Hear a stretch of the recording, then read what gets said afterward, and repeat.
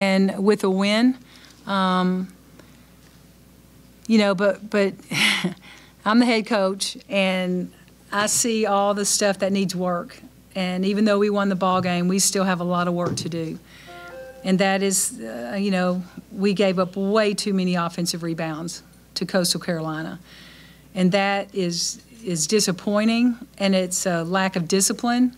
And that's something that we've got to, you know, we've got to do a better job. We've got to get to work and do a better job on not allowing that to happen.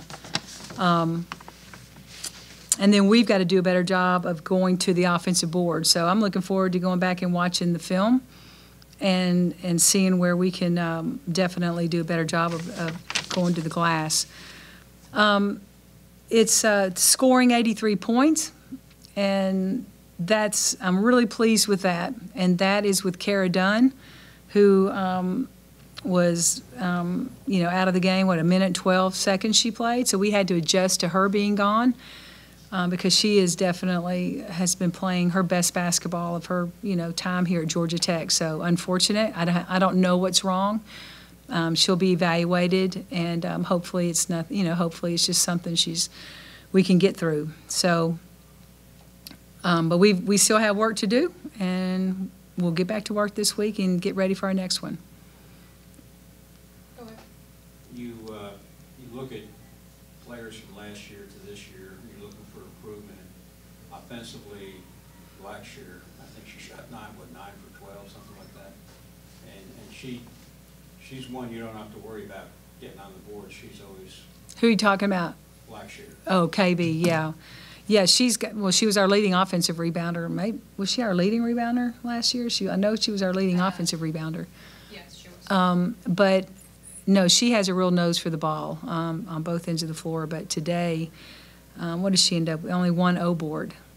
Now, give credit to Coastal Carolina if they're doing their job boxing us out and we're not being able to get to it. But I thought there were a lot of loose balls we should have gotten. There were a lot of 50-50 balls that we just aren't grabbing. Again, credit to Coastal Carolina, because I thought that was a scrappy, hard-nosed team. I like that team. I think they're going to do really well in the Sun Belt, and I wish them well.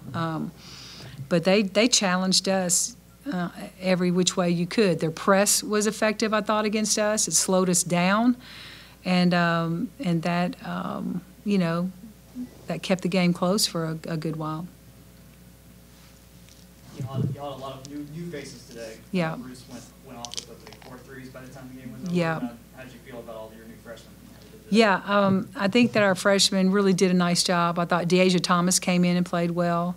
Rusna is someone who just loves the game of basketball. You can tell it when she plays it. She plays it with an energy that is it's inspiring, and it's really fun to have on the floor. And she plays hard. Every play she plays hard, along with Neguero also. But I you know, again, we're young. We're talking about players who are young, trying to find their way and get that experience. But I was pleased with how she did today, and Deasia Thomas. Looking more at the 2 freshmen, Rusna, she plays with a lot of confidence. She doesn't look like a freshman out there. Thomas does look like a freshman, but you see what the flashes of what are with her.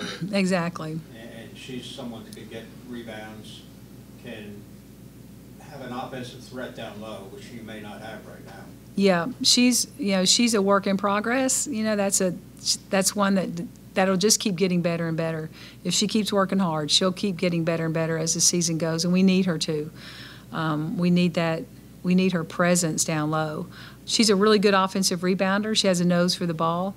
Her minutes today, 17 minutes. She has a couple of O boards, 5 rebounds. So that's, you know, I like that. And when you can have that kind of presence on the floor, that gets you more playing time. So I was pleased with her. Did you feel like y'all were moving the ball offensively fast enough? I know getting down the court quickly has been a focus for you. I thought we were. I thought until they threw the press on us, and that really kind of slowed us down. And so we've got to do, you know, if that's what people are going to do, we've got to do a better job with our press breaker, because we weren't really expecting that, so we hadn't been working on that a lot. But if people want to do that to us, then we're going to have to be able to break a press quicker, because we still want to be able to attack. You should still have some numbers, even if people are going to press you, to be able to attack the glass. Looking at Coastal offensively, they had some quick guards, 10 Yeah. and 4. We all know Richardson's Yeah. a good player. It seemed like at times there wasn't help defense, because you knew they were going to drive to the hoop. That's their game, and there was nobody there to step out and pick them up. Yeah, we work hard to stop strong hand drives, and they were getting us on the right hand. At the end of the game, I thought we started the game well and kind of took that away, but then we ended up, as the game went on, we were substituting, and we lost our focus a little bit. And that's, it's hard. It's hard to stop a strong downhill drive. And then we were fouling. We fouled way too much. So we've got work to do there. There's definitely work to do. Did you enjoy playing in front of 5,000 kids? Yeah, I thought it was great. I thought that they were really good. And I enjoy the morning, actually. I know that sounds crazy, but a lot of times we practice in the morning. So they're fresh. The players are fresh. They're used to getting up early. But, yeah, I think this is a great opportunity to reach out to your community and maybe inspire a bunch of young kids to want to come to Georgia Tech, play basketball, or or be a coach. Who knows? But I think it's a really good, I like playing this game, and I'm glad we're back to doing it. Cool, thank you. Thanks, y'all. Thanks,